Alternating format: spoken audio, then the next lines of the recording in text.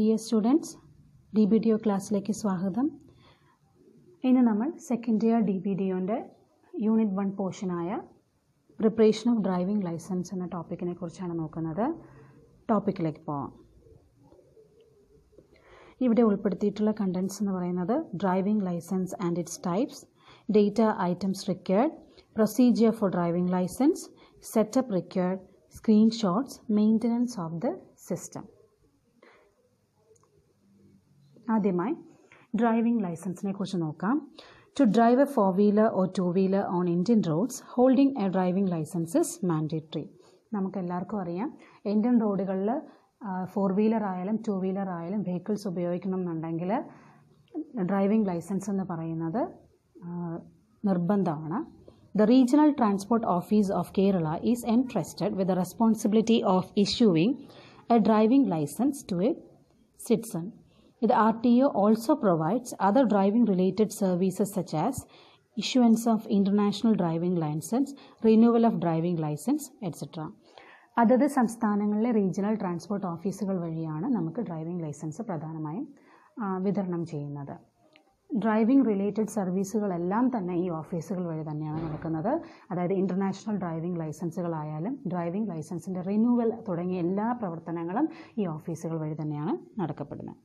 Traditionally, a driving license was only issued in a book form, but with technological advancement, getting a smart card driving license has become easy.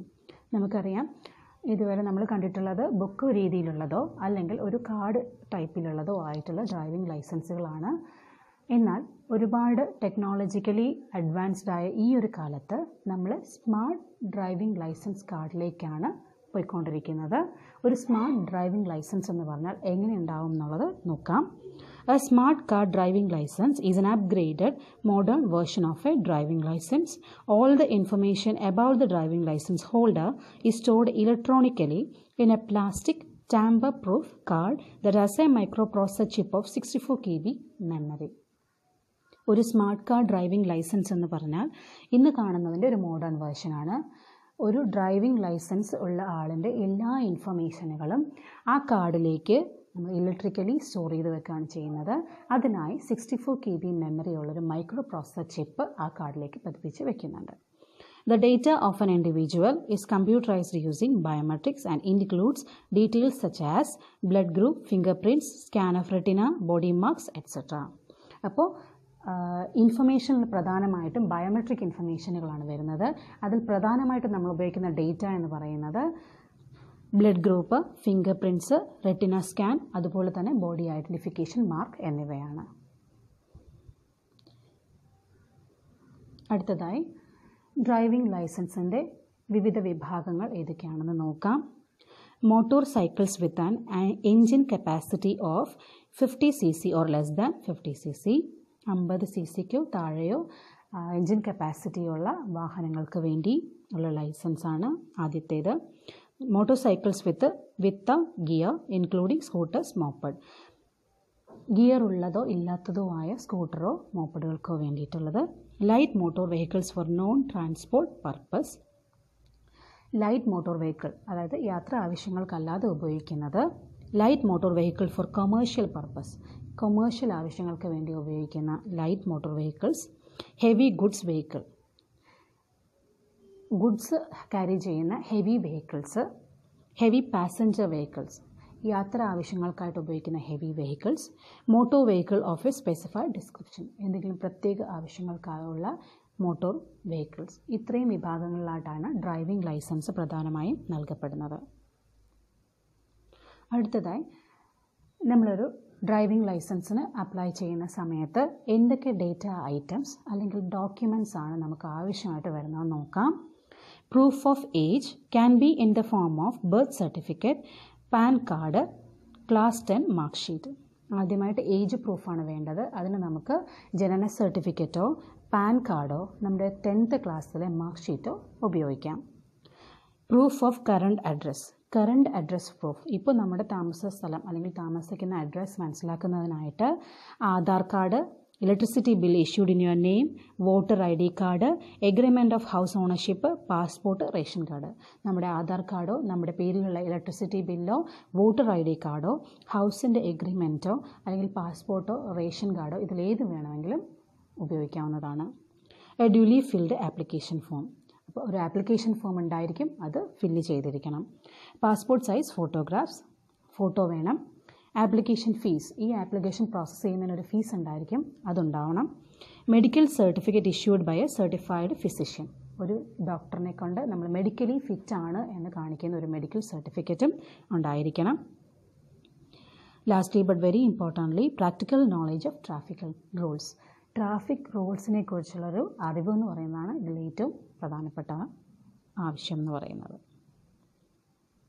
അപ്പോൾ ഇത്രയും data items ആണ് നമ്മൾ driving ലൈസൻസിന് apply ചെയ്യാനായിട്ട് ഉപയോഗിക്കുന്നത്.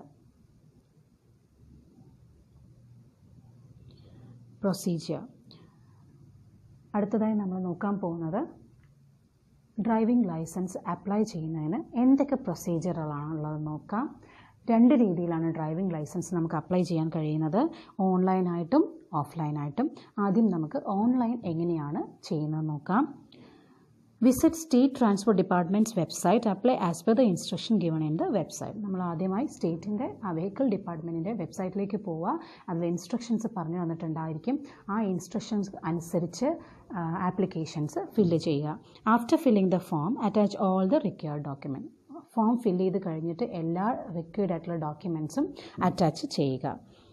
Get schedule four driving test. ഇതെല്ലാം കഴിഞ്ഞ് submit ചെയ്യുന്ന സമയത്ത് നമുക്ക് ഡ്രൈവിംഗ് ടെസ്റ്റിന് വേണ്ടിയിട്ടുള്ള ഷെഡ്യൂൾ ലഭിക്കും. Pay the required fee for application to B processed. നമ്മുടെ ആപ്ലിക്കേഷൻ പ്രോസസ്സ് ചെയ്യാനായിട്ട് പേയ്മെൻറ്റ് ചെയ്യാനായിട്ടുള്ളൊരു ഓപ്ഷൻ ഉണ്ടാവും. അത് ഓൺലൈനായിട്ട് തന്നെ ചെയ്യാൻ സാധിക്കുന്നതാണ്. അങ്ങനെയാണെങ്കിൽ ഓൺലൈനായിട്ട് തന്നെ നമുക്ക് ആപ്ലിക്കേഷൻ ഫീ പേ ചെയ്യാൻ സാധിക്കും. Then take the driving test. അത് കഴിഞ്ഞിട്ട് ഷെഡ്യൂൾഡ് ടൈമിലുള്ള ഡ്രൈവിംഗ് ടെസ്റ്റ് അറ്റൻഡ് ചെയ്യുക. If we pass the test, our biometric will be recorded. This will include your fingerprints, photographs, the scan of your retina, etc. നമ്മൾ test പാസ്സായിട്ട് കഴിഞ്ഞാൽ നമ്മുടെ biometric അവിടെ record ചെയ്യപ്പെടും. അതിൽ പ്രധാനമായിട്ടും വരുന്നത് നമ്മുടെ ഫിംഗർ പ്രിൻറ്റ്സ്, ഫോട്ടോഗ്രാഫ്, നമ്മുടെ റെറ്റിനയുടെ സ്കാനിങ് എന്നിവയാണ്. We have to verify all the information recorded and can correct the same in the case of any errors. ഇതെല്ലാം റെക്കോർഡ് ചെയ്ത് കഴിഞ്ഞാൽ നമ്മൾ കൊടുത്ത ഇൻഫർമേഷൻസ് കറക്റ്റ് ആണോ എന്ന് എപ്പോഴും വെരിഫൈ ചെയ്യണം. എന്തെങ്കിലും എറേഴ്സ് ഉണ്ടെങ്കിൽ ആ ടൈമിൽ നമുക്കതിനെ കറക്റ്റ് ചെയ്യാനായിട്ട് സാധിക്കും. ഫൈനലി ഇത് SCDL smart card driving licence will be send to the registered address. ഇത് എല്ലാ പ്രോസസ്സും കഴിഞ്ഞു കഴിഞ്ഞാൽ അവസാനം നമ്മൾ രജിസ്റ്റർ ചെയ്തിട്ടുള്ള അഡ്രസ്സിലേക്ക് നമുക്കുള്ള സ്മാർട്ട് കാർഡ് ഡ്രൈവിംഗ് ലൈസൻസ് എത്തുന്നതായിരിക്കും. ഇത്രയും ഓൺലൈനായിട്ട് നമ്മൾ ചെയ്യുന്ന ഒരു പ്രൊസീജിയറാണ്. ഇനി ഓഫ്ലൈൻ എങ്ങനെയാണ് പ്രൊസീജിയറിലേക്കെന്ന് നമുക്ക് നോക്കാം. Procedure at offline.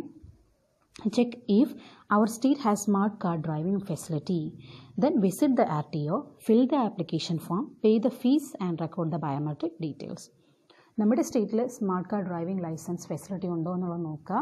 എല്ലാ സ്റ്റേറ്റിലും ഇന്ത്യയിൽ ഇതേ ഫെസിലിറ്റി അവൈലബിൾ ആയിട്ടുണ്ടോ എന്നുള്ളത് അറിയില്ല. അപ്പം എന്താ ചെയ്യണമെന്ന് വെച്ചാൽ നമ്മുടെ സ്റ്റേറ്റിൽ ആ ഫെസിലിറ്റി അവൈലബിൾ ആണോ എന്നുള്ളത് ആദ്യം ചെക്ക് ചെയ്യുക.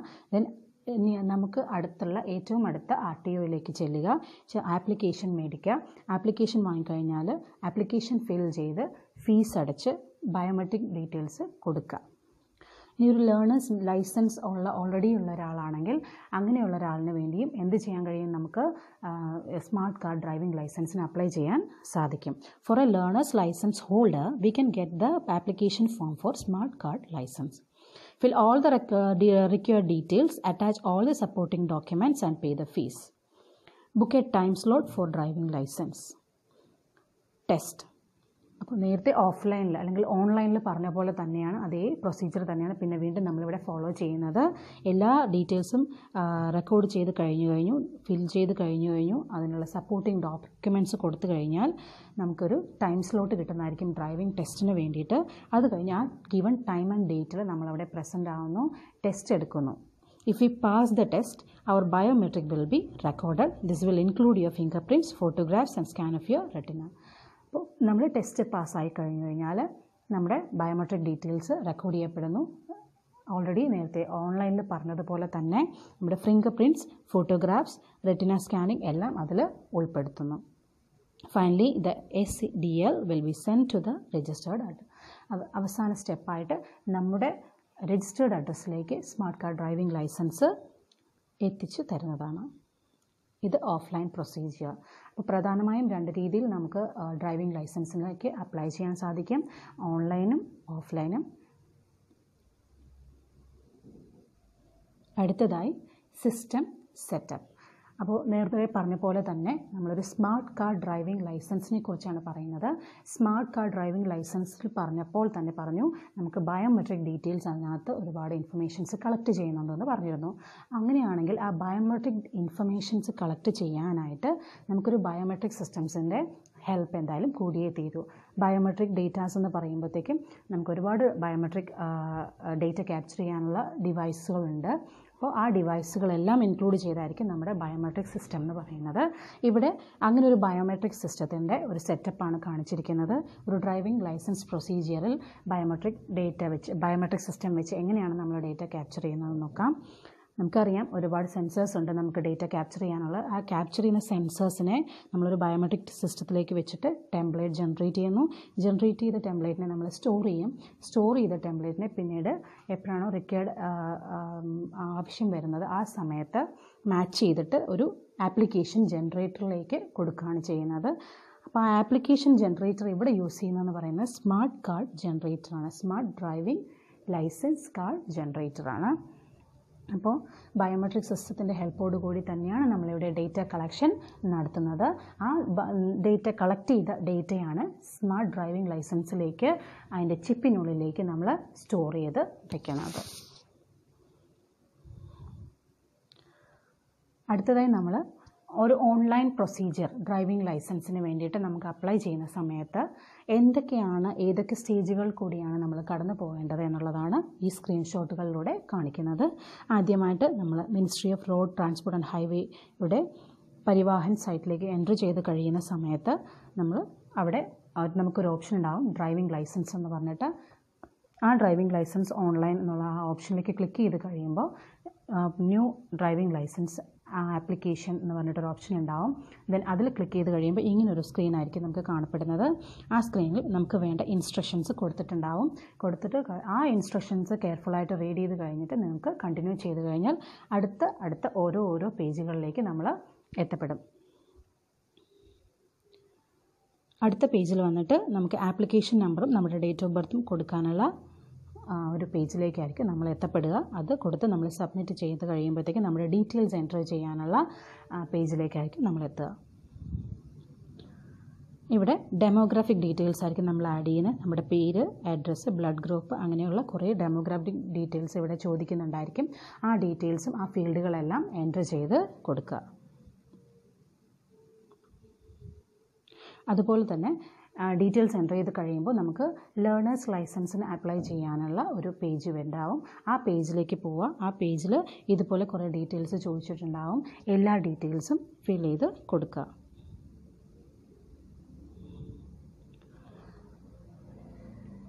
എല്ലാ ഡീറ്റെയിൽസും എൻറ്റർ ചെയ്ത് കഴിയുമ്പോൾ നമുക്ക് പേയ്മെൻറ്റിനുള്ള ഓപ്ഷൻസ് ഉണ്ടാകും. അപ്പോൾ എങ്ങനെയാണ് നമ്മൾ ഓൺലൈൻ പേയ്മെൻറ്റ് ചെയ്യുക അതിന് വേണ്ടിയിട്ടുള്ള ഇൻസ്ട്രക്ഷൻസ് അവർ ക്ലിയർ ആയിട്ട് പറഞ്ഞിട്ടുണ്ടായിരിക്കും. ആ ഇൻസ്ട്രക്ഷൻസ് എല്ലാം റീഡ് ചെയ്തതിന് ശേഷം ഒരു പേയ്മെൻറ്റ് ഗേറ്റ് വേ ഉണ്ടാവും. ആ പേയ്മെൻറ്റ് ഗേറ്റ് വേ വഴി നമുക്ക് പേയ്മെൻറ്റ് ചെയ്യാൻ കഴിയുന്നതായിരിക്കും.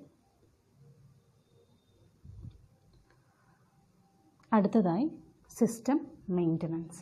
അപ്പോൾ ഏത് ഡേറ്റ കളക്ഷൻ അല്ലെങ്കിൽ ഏത് ആപ്ലിക്കേഷന് വേണ്ടി നമ്മൾ ഉപയോഗിക്കുന്ന സിസ്റ്റം ആണെങ്കിലും അത് മെയിൻ്റനൻസ് എന്ന് പറയുന്നത് വളരെ ഇമ്പോർട്ടൻ്റ് ആണ്. ഒരു സിസ്റ്റത്തിൻ്റെ പ്രോപ്പർ വർക്കിംഗ് അല്ലെങ്കിൽ ഓവറോൾ പെർഫോമൻസിനെ എഫക്റ്റ് ചെയ്യുന്ന ഒന്നാണ് ഈ മെയിൻ്റനൻസ് എന്ന് പറയുന്നത്.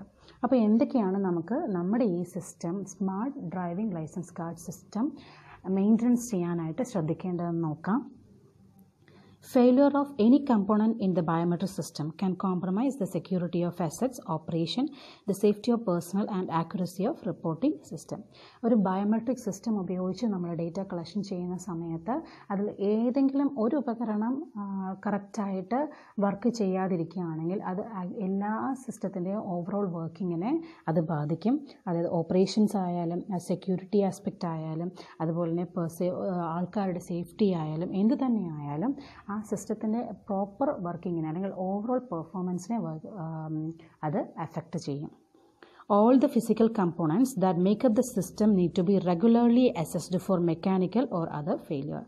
എല്ലാ ഇലക്ട്രോണിക് ഉപകരണങ്ങളും അതിൻ്റെ ഫിസിക്കൽ കമ്പോണൻസ് നമുക്ക് എന്ത് ചെയ്യണം, ഡെയിലി അത് പ്രോപ്പറായിട്ട് വർക്ക് ചെയ്യുന്നുണ്ടോ എന്നുള്ളത് നമ്മൾ ചെക്ക് ചെയ്തുകൊണ്ടേ ഇരിക്കണം. Regular maintenance every 3 months or as often as use demands, you could eliminate the challenges and extend the life of the system. Also, to optimize the performance of the system, to appoint a service provider with the appropriate technical skills and insight. ഒരു regular maintenance every 3 months or അത് നമുക്ക് ആവശ്യത്തിനനുസരിച്ച് ഒരു regular maintenance എന്ന് പറയുന്നത് ഈ സിസ്റ്റത്തിൻ്റെ ഇതുപോലുള്ള മിസ്റ്റേക്കുകളെ അല്ലെങ്കിൽ ഫെയിലിയറെ നമുക്ക് എന്ത് ചെയ്യാൻ കഴിയും, എലിമിനേറ്റ് ചെയ്യാനായിട്ട് സാധിക്കും.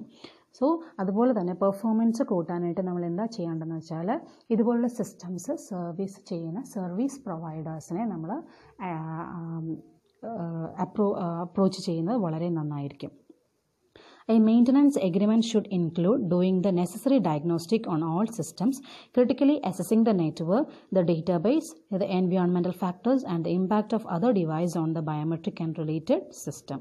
ഈ മെയിൻ്റനൻസ് എഗ്രിമെൻ്റ് എന്ന് പറയുന്നത് സിസ്റ്റത്തിനെ മാത്രമല്ല ഓവറോൾ സിസ്റ്റം അത് വർക്ക് ചെയ്യുന്ന എൻവയോൺമെൻറ്റ് അടക്കം ആ ഓർഗനൈസേഷണൽ അടക്കം എല്ലാം ഇൻക്ലൂഡ് ചെയ്യുന്ന രീതിയിലായിരിക്കണം നമ്മൾ മെയിൻ്റനൻസ് എഗ്രിമെൻറ്റ് ചെയ്യേണ്ടത്. The service provider should also be able to proactively address or make provision for changes in optimizational processes, infrastructure and personnel. The service provider എന്ന് പറയുന്നത് നമ്മുടെ ആ ഒരു സിസ്റ്റം വർക്ക് ചെയ്യുന്ന ഓർഗനൈസേഷനിലായാലും ഇൻഫ്രാസ്ട്രക്ചറിലായാലും എന്ത് ചേഞ്ചസ് ഉണ്ടായാലും അതിനെല്ലാം അഡ്രസ്സ് ചെയ്യുന്ന രീതിയിലായിരിക്കണം മെയിൻ്റനൻസ് വരേണ്ടത്. Identified challenges would need to be then addressed in a way that improves overall performance. അപ്പോൾ എന്ത് ചലഞ്ചസ് ആയാലും അതിനെ നമ്മൾ ആ സിസ്റ്റത്തിൻ്റെ ഓവറോൾ വർക്കിങ്ങിനെ ഇംപ്രൂവ് ചെയ്യുന്ന രീതിയിലായിരിക്കണം എല്ലാം അഡ്രസ്സ് ചെയ്യേണ്ടത്. അപ്പോൾ മെയിൻ്റനൻസ് ഓഫ് ദ സിസ്റ്റം എന്ന് പറയുന്നത് വെരി വെരി ഇമ്പോർട്ടൻ്റ് ആണ്. ഒരു സിസ്റ്റത്തിൻ്റെ പ്രോപ്പർ വർക്കിങ്ങിനും അതിൻ്റെ എഫിഷ്യൻസിക്കും അതിൻ്റെ ആക്യുറസിക്കും എപ്പോഴും സിസ്റ്റം മെയിൻ്റനൻസ് എന്ന് പറയുന്നത് വളരെ ഇമ്പോർട്ടൻ്റ് ആണ്. അവസാനമായി അസൈൻമെൻറ്റ് ക്വസ്റ്റ്യൻസ് ആണ്.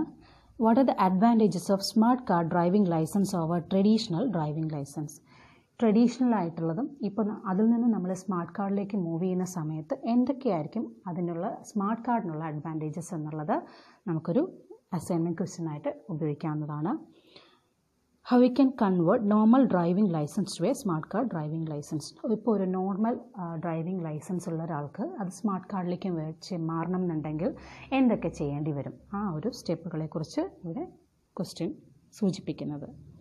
What are the different smart card driving license services in RTOs?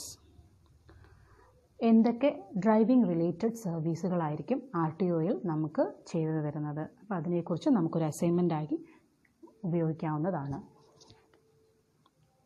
ഇപ്പോൾ ഡ്രൈവിംഗ് ലൈസൻസ് എന്ന് പറയുന്ന ആ ഒരു ടോപ്പിക്കിൽ ഞാനിവിടെ കവർ ചെയ്തു കംപ്ലീറ്റ് ചെയ്യാണ്. Thank you.